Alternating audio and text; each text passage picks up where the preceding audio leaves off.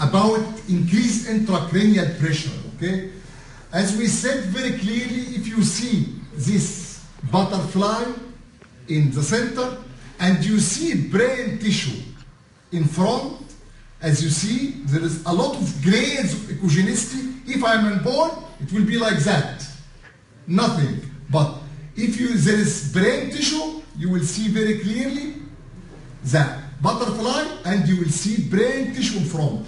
This is very important before you fire the color. Once you fire the color, you will see all the circle of wheels very clear, okay? Now, there is liaising, there is increased velocity compared to the setting here. So, I will increase the scale. The scale here is 33 centimeters per second.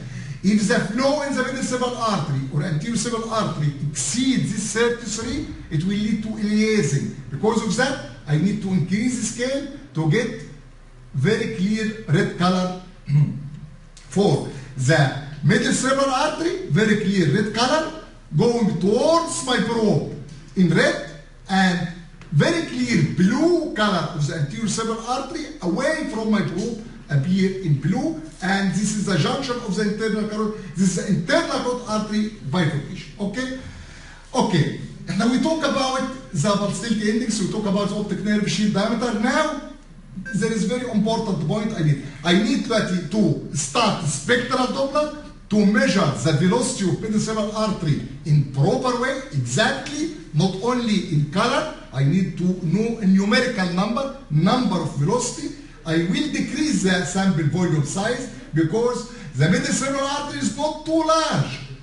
2 milli will be enough to put in the center of the middle cerebral artery, and I will put the setting.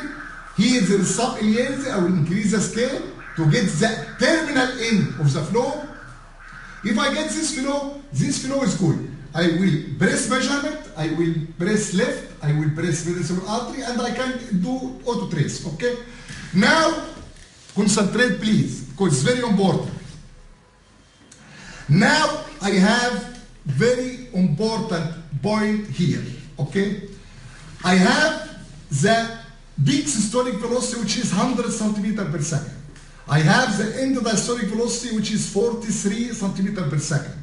And I have the pulsatility index. And I know the pulsatility index, which is maximum peak systolic velocity minus end diastolic velocity over mean velocity. So, by having the pulsatility index and the end diastolic velocity and the peak systolic velocity, I can measure, I can estimate the mean velocity. Okay? Right? Okay.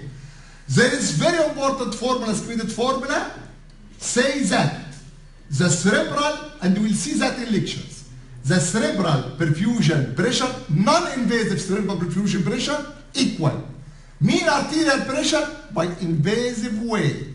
Mean arterial pressure by invasive way multiplied by end diastolic velocity over mean velocity. Okay? Cerebral perfusion pressure by estimated formula equal mean arterial pressure by invasive way multiplied by end diastolic velocity, which is here 43, over mean velocity, which I can measure, okay, I can estimate, plus 14. So, now, and this is formula very sensitive and very reliable compared to the invasive pressure. So, you can measure the non-invasive cerebral perfusion pressure, and if you have invasive arterial perforing, you have the mean arterial pressure. If you subtract cerebral perfusion pressure from mean arterial pressure, you will get intracranial pressure. I will say again, after doing this hemodynamics of the middle cerebral artery, I have here the peak systolic velocity, which is 100, and then the diastolic velocity, which is 43, and the pulsatility index. Pulsatility index, which is 0.83 normal.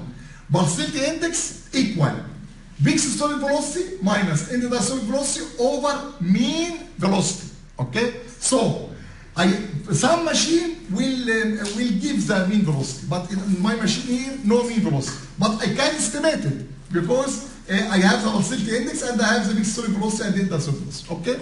Okay. I will estimate it. I will estimate the mean systolic velocity. After that, the non-invasive estimated formula say the cerebral perfusion pressure equal mean arterial pressure invasive multiplied by end diastolic velocity over mean velocity plus 14. Okay? So I can measure and estimate the non-invasive cerebral perfusion pressure, and by having the invasive mean arterial pressure, I can subtract the cerebral perfusion pressure from mean arterial pressure, I will get the intra-arterial pressure. Okay, by this, I think we covered all about the intracranial pressure, and you will see very clearly in lecture, inshallah.